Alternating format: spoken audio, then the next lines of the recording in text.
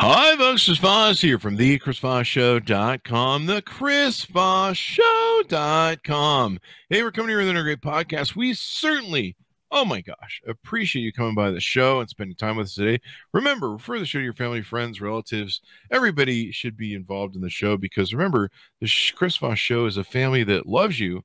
But unlike most of them other ones, we don't judge you. We're the best kind of family, really, when it comes down to it. Go to goodreads.com/Chris Voss. See everything we're reading and reviewing. All of our groups on YouTube and LinkedIn and Facebook and Twitter and Instagram and everywhere those crazy kids play with those phones, except for Snapchat, for the most obvious of reasons. I don't know about that joke. So we're excited to announce my new book is coming out. It's called Beacons of Leadership, Inspiring Lessons of Success in Business and Innovation. It's going to be coming out on October 5th, 2021. And I'm really excited for you to get a chance to read this book. It's filled with a multitude of my insightful stories, lessons, my life, and experiences in leadership and character. I give you some of the secrets from my CEO entrepreneur toolbox that I use to scale my business success, innovate, and build a multitude of companies. I've been a CEO for, 33, 35 years now. We talk about leadership, the importance of leadership, how to become a great leader, and how anyone can become a great leader as well. Or order the book wherever fine books are sold. Anyway, guys, thanks for tuning in. We have an amazing author on the show. Who knew? Saw that coming. 12 years of doing this. Another amazing author? No way. Say it isn't so, Chris. I was going to say the amazing.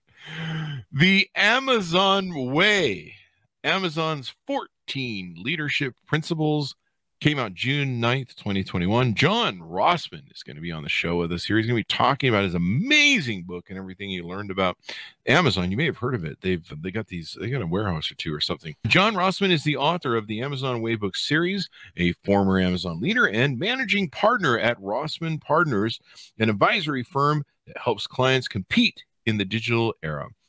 Mr.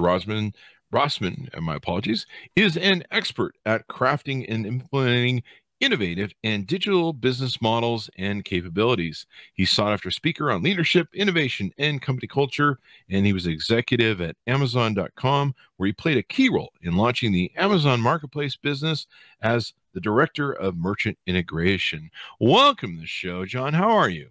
Chris, great to be here. Thanks for the invitation. Appreciate your energy. Thanks for coming. We certainly appreciate you coming by. So give us your plugs, your .coms, where you want people to find you on those interwebs. Perfect. Rossman.com is a great place to find me. And I have a newsletter at Substack. It's called the Digital Leader Newsletter. And LinkedIn, John Rossman, is an easy way to track me down. There you go. There you go. Give us a rundown on what motivated you to write this book. Yeah, so I was at Amazon from early 2002 through late 2005, launched the marketplace business, talked about it, ran enterprise services. When I left Amazon in late 2005, started working with clients to help their digital strategy, digital transformation.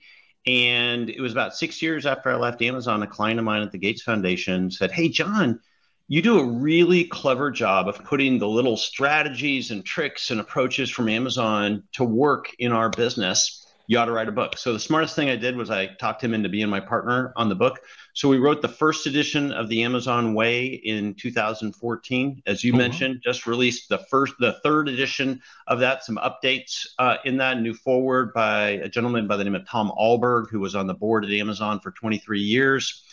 And what I've found is none of this is about Amazon, right? Like my books, my work, it's all about what can other businesses, what can other leaders take from a company like Amazon to help innovate, to help grow their company, how to keep a culture that is about customers and about accountability. They certainly did something amazing with what they built. I somehow in my YouTube feed, I saw like videos of him in the old days where they were in Seattle in a rickety office and he had a wood.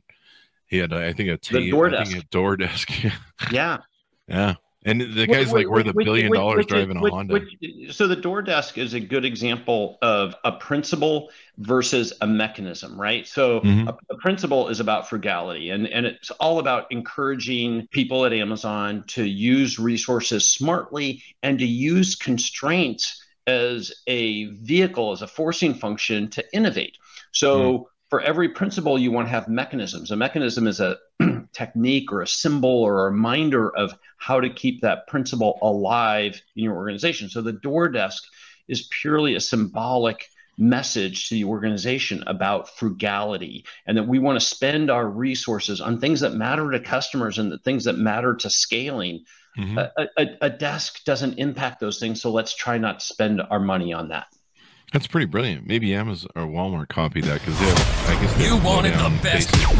You've got the best podcast, the hottest podcast in the world. The Chris Voss Show, the preeminent podcast with guests so smart you may experience serious brain bleed.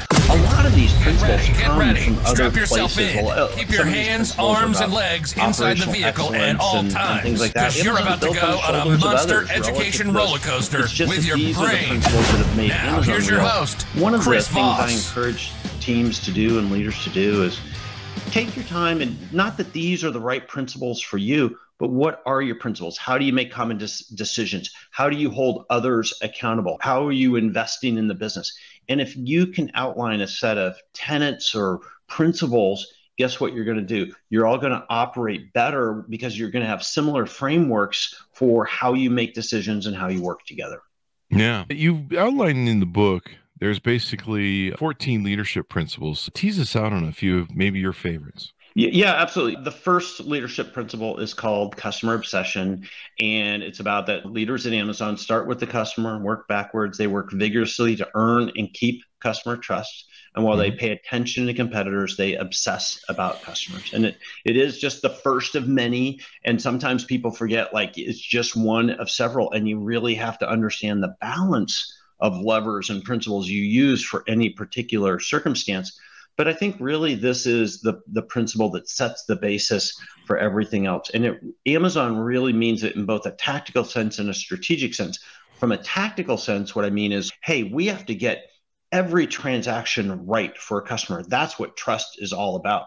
From a strategic sense, this leadership principle says we're willing to explore anything as long as it serves a customer. And we're going to be curious about a customer much bigger and broader than just the product or service that we work with them today.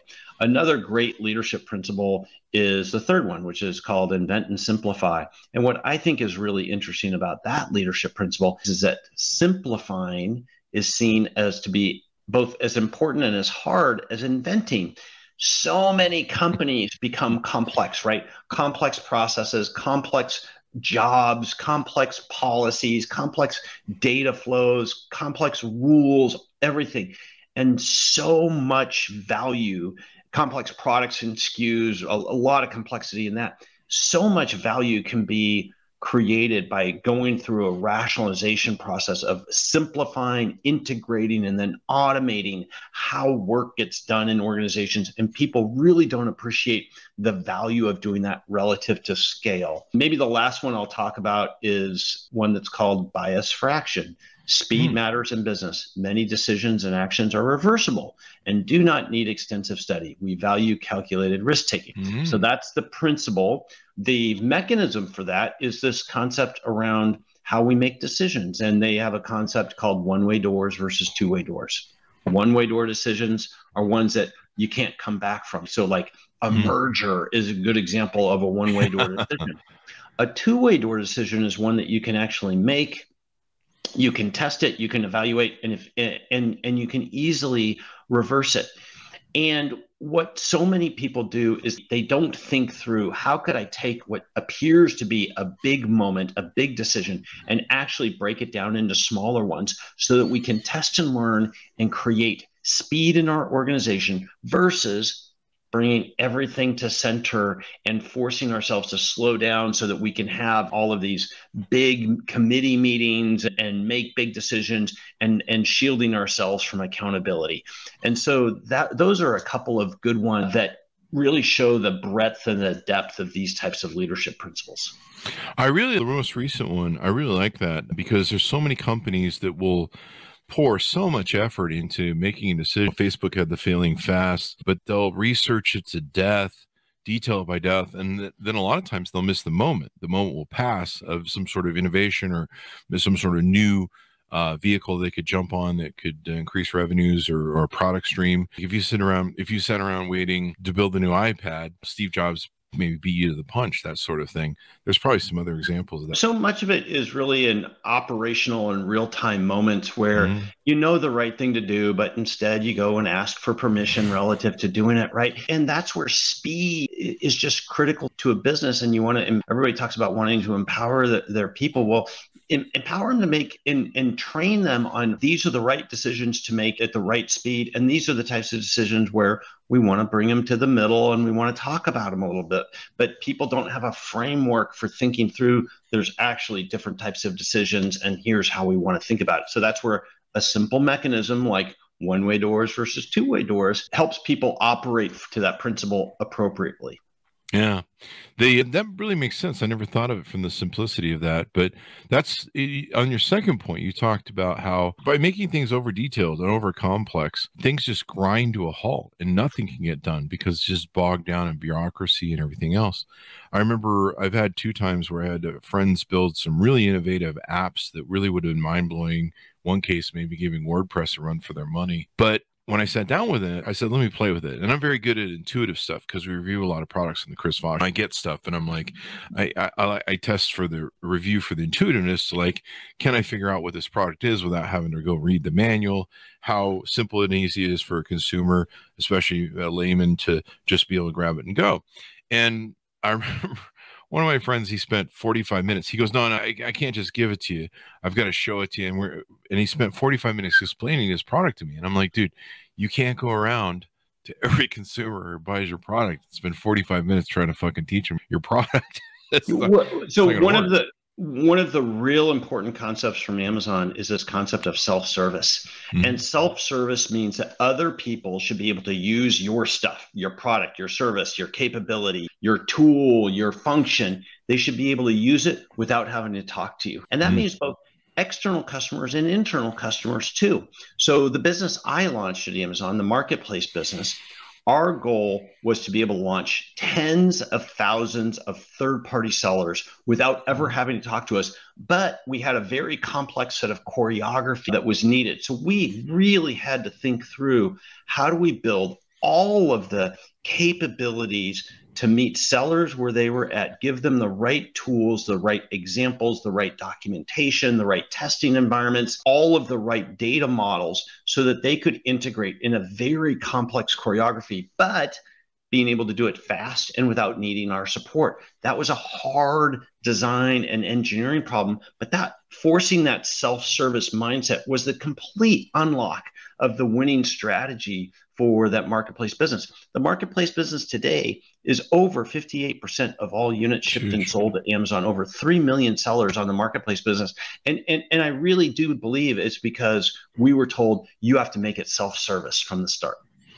And it really worked. I am one of the Amazon seller marketplace. Normally we get a lot of goods that were sent us to review. So we'll just sell those off as review units. I buy a lot of stuff. I'll sell them off as used review stuff at a discounted rate. If I buy something like an Xbox or something and I don't want the Xbox anymore, I'll sell it that way. It's way better than eBay. eBay, just everybody wants to. And it's such a better customer experience too. It's all about trust, and you understand what you're buying. Amazon takes the same level of accountability for a marketplace item as they do for whether they're the retail seller of it. Yeah. In fact, I never have been able to figure out when I first started my account, but I swear to God, I've been doing it since 2013 or 2014. Yeah. It's been a long time and I've made really good money in it. And it always holds well. It's a great service. There's been a couple times where I've come across these scammers that they really try and hustle the system, but I haven't run into one for a while. There was a while there where I was running a whole bunch of them, but yeah, it's just run. And yeah, I never really talked to anybody at Amazon for, I don't know, the first 10 years or something, however long it's been, I don't know, 5-6 years before I really talked to anybody or need anything. It just worked like a machine. You get paid, boom, boom. To give you an example, about a year or two ago, there's certain products we can't put on Amazon because of these people have it blocked now. It's a new thing. They're like, it's not, unless you're selling new, you can't compete with us or something. And so we start up a Walmart reseller account. You want to talk about a freaking non-intuitive nightmare process, insane. And then they made it more insane because it's so non-intuitive. People hate it. they've made it more insane where they try and handhold you through it, but they don't handhold you through it. They just try, or, how come you haven't listed your first product yet? Because your system's a pain in the ass. You want to talk about night and day? Like, I'm literally telling the Walmart agents, one of you needs to go over and use an Amazon seller account and see what the hell's going on. Because you're like, I don't know. You're like the Palm Pilot CEO back in the day who'd never used an iPhone or seen an iPhone, and yet you were criticizing it and you had no idea what you're talking about. So making things simple is not simple work. In fact, it's some of the hardest work of making it both full capability and as obvious and intuitive, as simple as possible. And that's the really hard engineering work that goes into a good organization. And the key benefit you get out of it is scaling. Well, what scaling means, you can actually do more on an improving unit economic basis. And what so many companies do is when they think they're scaling because they're growing, but they actually are not getting the advantage of scale. And what they really need to do is go through and re-rationalize and simplify so many things: products, SKUs, processes, organizations, data flows, data capabilities, instructions, policies, like all of those things. And you have to do it in a holistic manner. You can't do just one of those topics together. And what you get out of that is true scale. And that was the number one thing we were thinking about as an operational leader at Amazon, was how do we scale? That meant we need to be able to do more on an improving unit economic basis. That's hard to do. And what are some other aspects? We don't have to do all the 14 principles, but what are some other things you think are people are going to find in the book? Yeah, I think one of the core concepts about Amazon is thinking big, right? And so the leadership principle says, thinking small is a self-fulfilling prophecy. Leaders create and communicate a bold direction that inspires results. They think differently and look around corners for ways to serve customers. So a couple of things I would talk about that is, first of all, making it a priority to actually think about the future and think big, and then work backwards relative to, okay, so what should we be doing now relative to creating that path towards thinking big? Everybody runs with such a short-termism, a short runway in front of them. They actually don't have a discipline for doing this. And then it's really about, how do we do that? So Amazon has this whole technique that I talk about in the book, The Amazon Way, about future press releases, writing narratives, frequently asked questions, and how you debate those things as a team. That is about thinking big, starting with the end in mind, and then working backwards to, well, is that the right idea for us to do? Exactly how would we articulate it? What's the killer feature relative to it? And then making careful decisions about our resources and which of these ideas do we go forward to. Every company has, let's call it 100 things they could go do. The key is picking the one or two innovative ideas that you should go do. You can't do them all. And so the better you can play this thought experiment game of thinking like, what's the big idea, and then working backwards and debating those before you decide to go forward, then you can pick one or two and really go for it. So I think that's the other really important idea. The big idea from Amazon is thinking big. Yeah, it's a big vision. And it's interesting how you guys really got honed in on so many different levels. His focus on customer service, and the customer is everything. And you just feel so comfortable buying from them. You're like, my mom, she bought something from Walmart and I had to go over and help her. She bought the standing desk and it came in, and after she got it, she was reading the reviews and they were really awful and it was still in the box. And so we had to take it back to Walmart. We literally had to go to Walmart and give them the desk. I had to load it up in her van. And I was like, Mom, next time I order from Amazon, they just send you a label. You call a guy to pick it up. It's done. It's like, or there's 10 other ways that you can drop off or return. You don't even have to put it in a box anymore for Amazon. You just show them your QR code, and you hand them the item, and they're off. Think about how many companies think about making returns easy, right? Only Amazon really does that. And they forced other companies to do it. They've made it a competitive issue. But only Amazon was like, because it benefits the customer, because we think long-term, and if the customer trusts buying from us and that returns will be easy, they're going to buy more from us over a long period of time. That's true customer obsession. That's understanding customer lifetime value versus order value. And so again, mechanism versus leadership principle. The leadership principle, customer obsession, thinking long-term. The mechanism, understanding customer lifetime value versus just order or item economics. Those are really important concepts, and that allows you to invest in non-intuitive aspects of your business and in the customer experience, like making returns super easy. No, and that really speaks to a thing in building that trust factor, if you will, with customers. Years ago with my mortgage company, sometimes something would get screwed up or something was wrong, or sometimes whatever the communication was between our loan officer and the client, and they'd be unhappy at closing. And so I'd have to make decisions many times to refund whatever sort of discrepancy it was, or sometimes it was just a matter of, look, what do I need to do to make you happy? And I do it. And there were sometimes where sometimes our refunds were like $5,000, several $1,000s. It was very painful at the time. And the client would be surprised and they would be happy. Usually it was funny. They would call me up, and whenever I got the message from my executive secretary, there's a customer online. He's very angry. He wants to talk to the president and CEO. And I'll be like, okay, so that's one of my calls. And you pick up, and they'd usually start hammering down. I'd just be like, look, what do I need to do to make you happy? How do we fix this for you? Because you're very upset about it. How do I fix it? And they'd just be stunned. Yeah. And the underlying point is these lessons, these concepts are applicable in any industry for any company, regardless of size. And if you can build a culture that is all aligned around whatever your version of these concepts are, you're going to operate better. You're going to have more fun. People are going to be more empowered. They're going to grow as leaders. It has so many benefits to it. That's what I do with my clients in my keynotes, is help them think through what's your future? How do you create the right digital version of that capability? But more importantly, like, how do you build a team and a culture that operates with similar notions for who we are and what we believe in?